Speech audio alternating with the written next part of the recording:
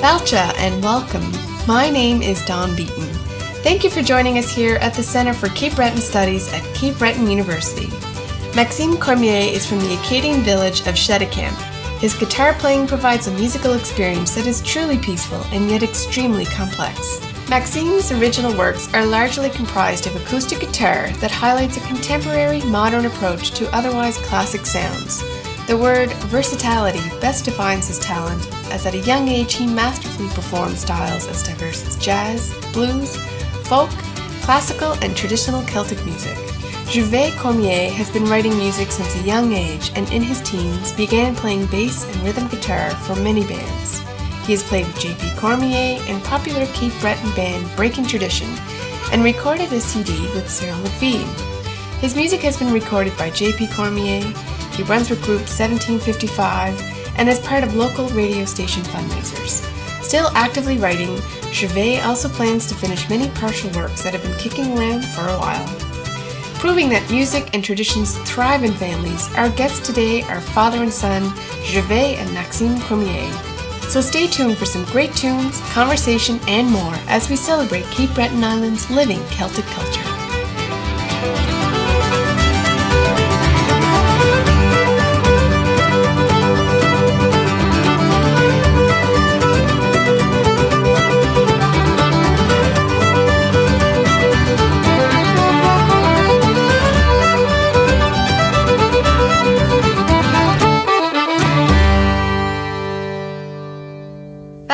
And welcome. My name is Dawn Beaton, and we're here with the great father-son duo of Maxim and Gervais Cormier.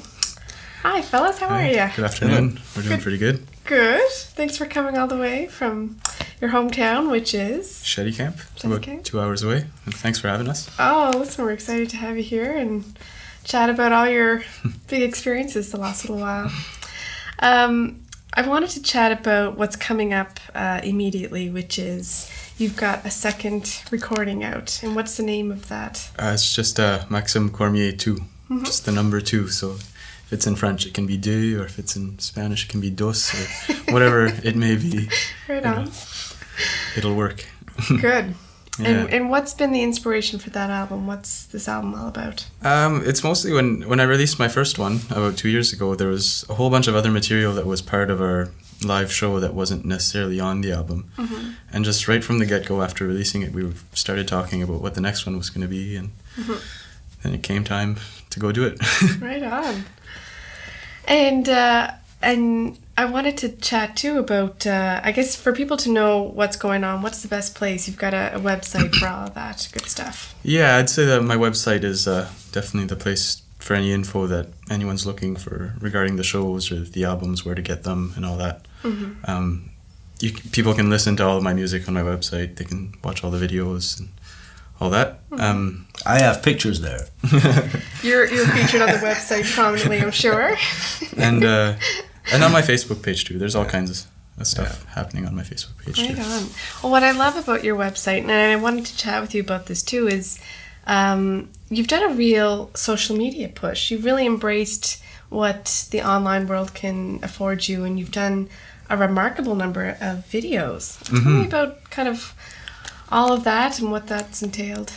Well, the videos, I mean, it's just, I released my first album and then I put it on iTunes and all that, and it went, everything went fine. There's nothing that went wrong or anything, but I just felt like it didn't do as much as I would have wanted it to, and I just figured putting out videos would be a second round of getting people's attention and all that, and those got received really well, to the point that I planned 3 videos with the second album, like while we were making the album.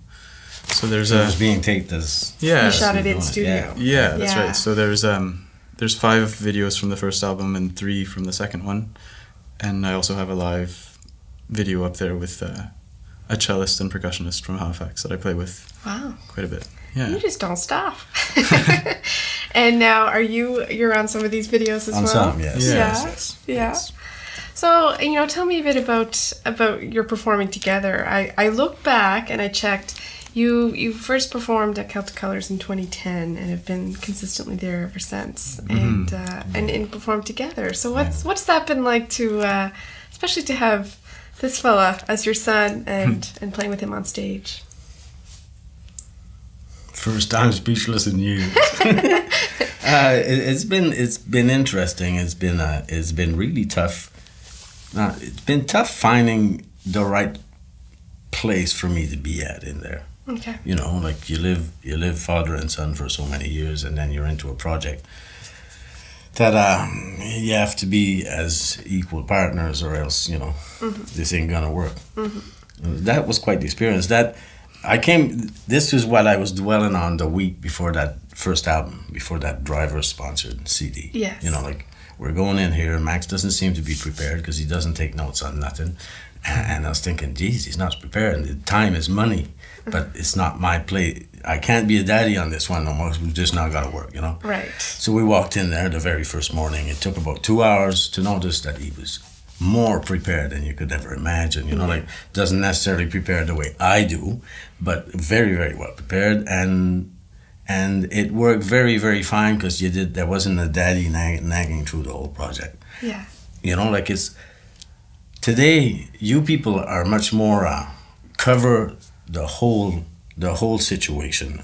With internet and everything, you can go and find out the answers to everything. That's when true. I was young, you'd get a little bit of information and run with it and learn the hard way later on, like the things that, would have been pertinent to know. But today we can go on the internet and within hours have a pretty good idea what's, Yeah. So yeah, it's been a learning experience for me, and I guess that's when the adult and kid that finished right there. This is the game over. Really? Overnight. I had no choice. It's.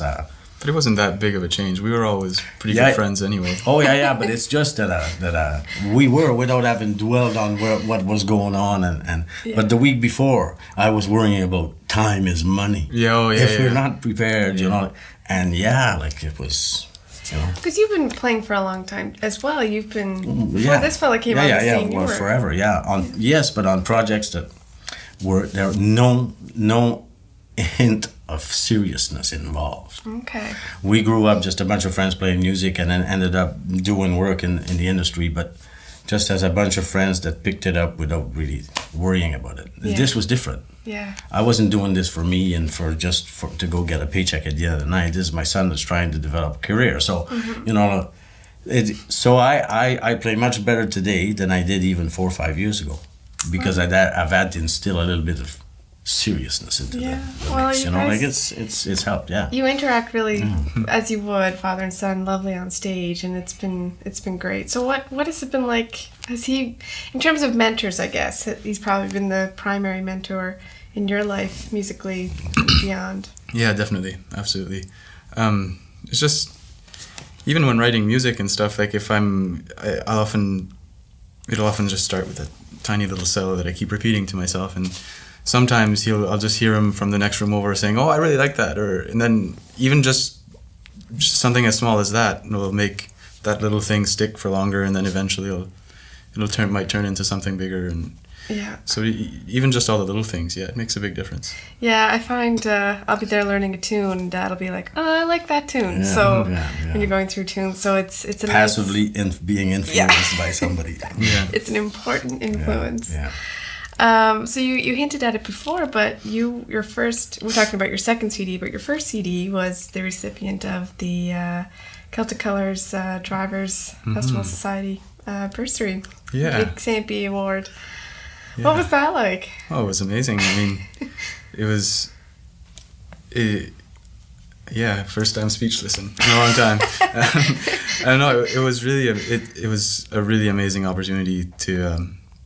Because I suppose I was musically ready to do it, but if it wasn't for them, it would have taken a year or two, maybe 3 years before I could have gotten to do it. And by then, would have probably had new material, and my new album, if I had gone that route, would have probably been completely different. Yeah. Really? Yeah. Because you were quite young too, Well, I was a couple years 21. ago. Yeah. Well, he had the material, and had worked the material enough that it was time. Yeah. And everything came. Yeah, everything fell into place at the right time. Oh, that's So great. it's as a university student at the time, I never could have justified putting that amount of money towards making an album had it had to come out of my own pocket. Yes. And a big part of the reason why I was able to do the second one was from the sales of the first one and all of that. So set you right up. Yeah. So yeah, if it wasn't for them, I don't know what things would look like right now. And let's have a number with you both right now. Would you be up for a tune? Yeah, sure. Great. Thanks so much.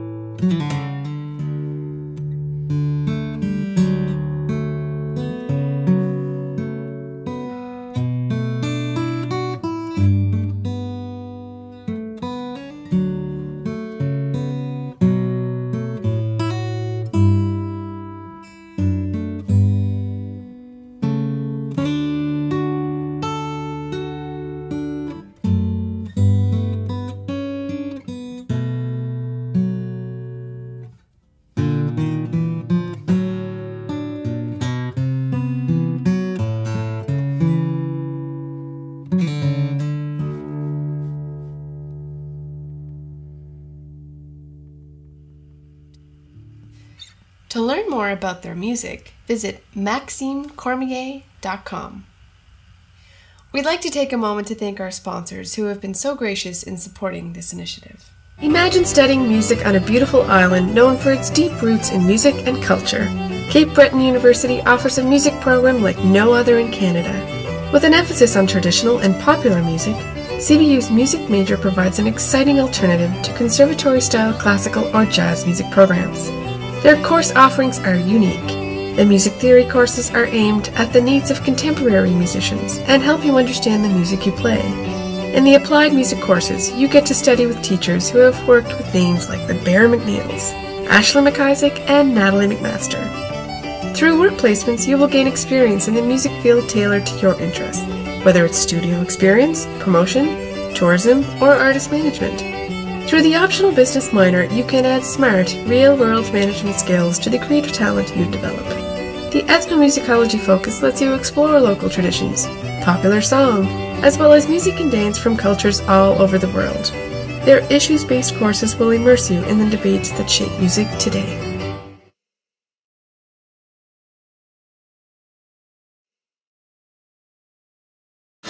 Cape Breton Island has magical effects. Your ears will delight. Your legs will walk through time.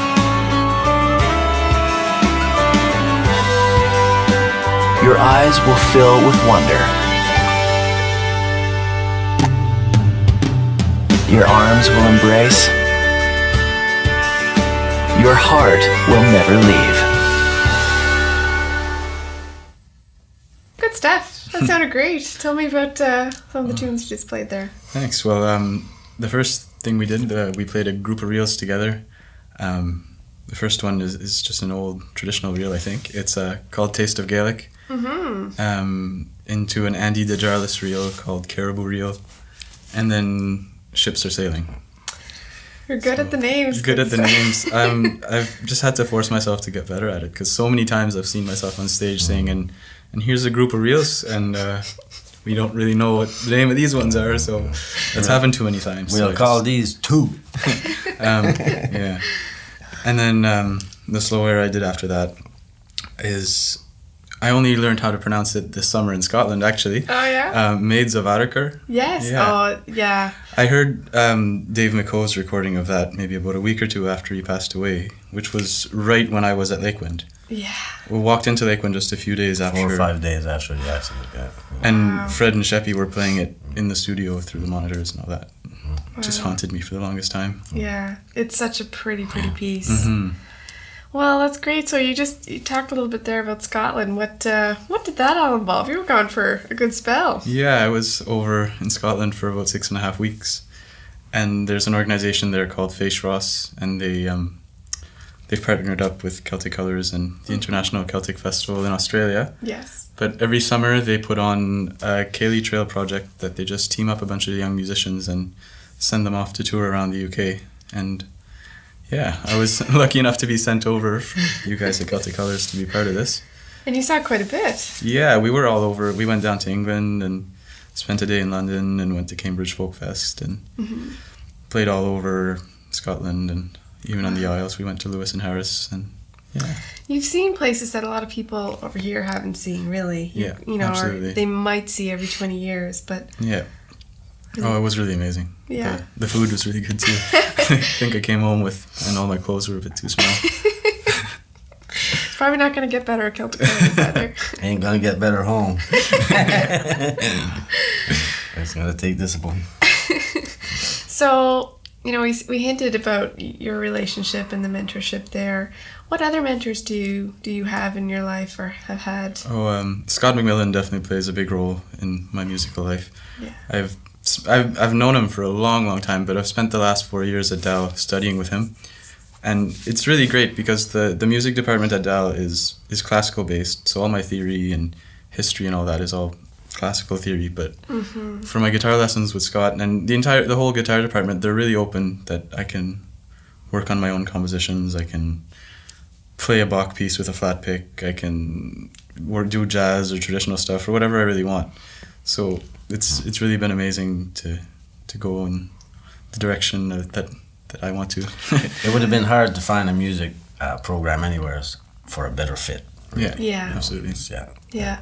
And thankfully that's all growing, and there's a great music program here now. But you know, you're all through it. But that's fantastic that he's been there, and he's been there, like you said, for so long, for many years. Yeah. I'm curious, do you play any other instruments? Not really. I mean, I can work my way around in a couple of other instruments, but not really. You played banjo on a recording. Yeah. But to be fair, it was a tenor banjo, and I just tuned it like the top 4 strings of a guitar, and took the easy way out. I just wanted that sound on there. It was for the pictures, yeah. And pictures. I do the same, though. It's a good little... Yeah, so, and yourself, do you play... What are all the instruments? I play bass and guitar and harmonica. Yeah. I play mandolin like Max plays the banjo. And no, he's actually really good on mandolin. You guys are so humble. Gotta have fun, eh? Yeah, and... He plays the washboard, too. Yeah? What about compositions? I know you've had some lovely compositions, especially in the last few years. Oh, thanks. What about compositions? Well, what's been your inspiration? Is it something that you sit down and purposely plan to work out, or do they kind of inspirationally come to you? Very rarely will it just come out of telling myself I have to write something now. Yeah. But so usually, for example, if I were to write a reel or something, sometimes the first bar will come up in my head, and then I'll just tell myself, okay, now I have to sit down and finish this tune. Yeah. So there is that element of getting to work and actually doing it, but it usually starts by being a little bit of something very, very good. Yeah. That you have to build on it and finish it rather than throw it away or neglect it, you know. And even all my other compositions that aren't necessarily categorizable, they all started like that, like a little 5-second loop that I keep repeating until I know where I want to go with it. Okay. Stuff like that. So some can go really fast and work themselves out quickly, or some take some time. Yeah, a lot of them do take quite a bit of time, because if I'm working on a new piece that I'm writing, I might play around with it for a half hour and add one more bar to it or something, you know. It might take a long time, and I guess sometimes they do come fairly quickly, but yeah. Have you made tunes together? Yeah, we've worked on a few We've worked, and we've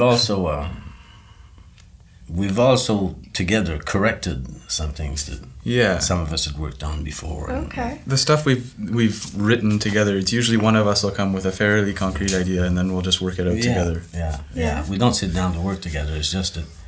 Except for when we have to learn and put music together, and then we'll kind of throw around suggestions and ideas. And I'm sure you're the same. We don't necessarily sit down to work at this, but music is always rolling in there. Yeah. Always, constantly, when doing dishes, when doing whatever. Yeah. So a little 5-second loop is something very special, you know, like it can. And I the special things that my brain comes up with, I like them enough that I'll be playing them 100 times throughout every day for months and months and months, just to try to fit it with something else, and you know, so fussy. We care about it enough Yeah. that you don't say this project is finished Right. till it's right. You know, Yeah. sometimes it can take forever. We've got all kinds of things that are just about done, And they might never be done. But you know, like it's like even it has the to be right. Yeah. even like my solo guitar pieces on the first CD, if they hadn't been recorded and documented, I don't know if I'd even consider them to be finished even today. Really? But like now that they're recorded and they're Yeah. there that way, I play them that way all the time. But there comes a time you may not be able to make it better. But if you don't call it quits, you're going to be changing it all the time a Forever. little Yeah. bit. So it was good to get it recorded. Yeah. Yeah. Yeah. Well, before we end, I thought I would ask one last question, which would be, what's it been like, or what has it meant to be included in Celtic Colours and be on stage? What does it mean to you both? Oh, well, for us both, well, I'll let Dad comment on that afterwards, but without Celtic Colours, my musical life would definitely look a lot different, because it was one of the first like good gig opportunities that I got from home, and being invited year after year to come back, and it's something to get excited about every year, to practice for when I was younger and all that, and then to get the Driver's Award that's part of Celtic Colours, make a first album, which the sales of that funded the second album, and then Celtic Colours sends me to Australia and Scotland. And Yeah, Yeah, we've it's had just- lots of help with the province, I should say, too. It wasn't, it was through the provincial program that made that possible. But yeah, Well, it's been, yeah, a big thank you to the province. but it's great. So it's had some very major impacts. Then. Yeah, absolutely. Yeah. And yourself, Gervais? I don't know how to answer that one. It's a community that we're welcome into. Yeah.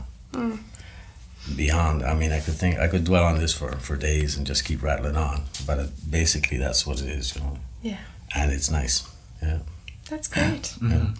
Well, like I said, you both fit the theme perfectly this year and every year, and it's been lovely to have you here and get to know you better. Good for myself as well. And Thank you. Thank you we very will much. see you at Festival Club. I'm going to hold you to it. Yeah, we will. Thanks so much. Yeah, Thank then you. I'll keep him there fairly late the night of our gig. There you go. I'll stay there till at least You'll chaperone him. till at least 1 or 2. Yeah. We'll be sponsored by Red Bull this year Yeah. at Celtic Colours Festival.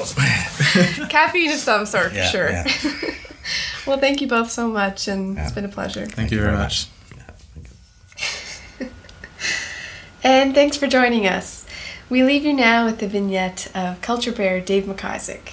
Dave shows us his versatility as an instrumentalist playing mandolin, and also shares some of his musical influences.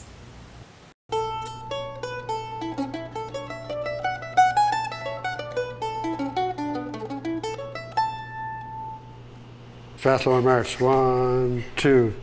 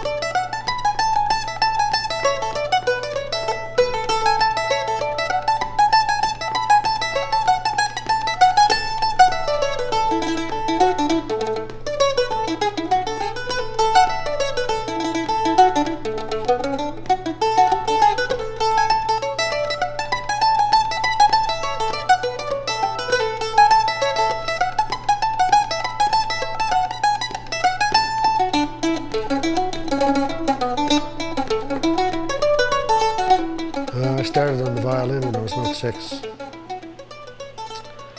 Played till I was about 9, saw the Beatles on TV, fired the fiddle away, took the guitar up, took the fiddle back up when I was about 15. Angus Chisholm was around the city at the time for a bit. And he and my father were old friends, and he kicked me in the butt to get back at the fiddle. So it's all Angus Chisholm's fault, huh? So was he a big influence on you, Angus? Oh, absolutely. Well, all the old 78s, we used to have them all at home. And Angus Chisholm, Angus Allen Gillis, Dan J. Campbell, Winston Scotty Fitzgerald, all those great players, plus all the LPs, 5 McDonald fiddlers. I always wished Buddy McMaster had made an LP when I was a kid, because I'd be hearing everybody talk about the great dance Buddy played the night before, but I didn't have anything at home to play of him. And being a kid, you couldn't get into the dances, so I'd be very PO'd that I couldn't go hear Buddy play at the dances. I couldn't understand. I figured I'm not going to drink any of that crazy juice that the big people are drinking. I just want to hear the music. So would you have gotten down to Cape Breton frequently when you were growing up, or not? In the summer times, yeah. A lot of my cousins' weddings. In fact, I remember hearing Buddy play a lot at weddings. You know, when I was a kid, and that was really great to hear Buddy play a whole bunch of music. The hair would just be standing on my head. It'd just be amazing. Some of the finest music you're going to hear on this planet. Really. How long do you think it took you to master the fiddle?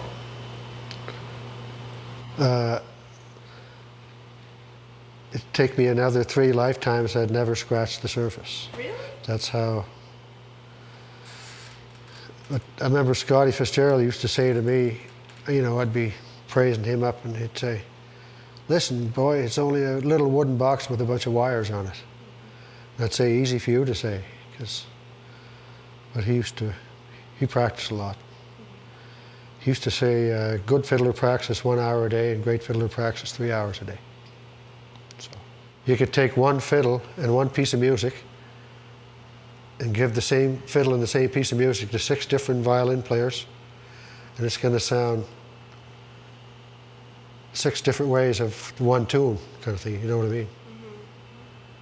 Like Scotty used to say, the tune and the written out is only the skeleton of the tune, then you got to put the meat on it yourself, and with your embellishments and grace notes and your expression, phrasing. Like Denard MacDonald used to say about a fiddler playing too fast. He said, it's like a car, when you're driving a car, if you drive too fast, you're going to miss the scenery. And like if you're playing too fast, you're not going to get your grace notes or your trills or your dynamics of soft notes as opposed to loud notes. That's all going to be glossed over. You know what I mean?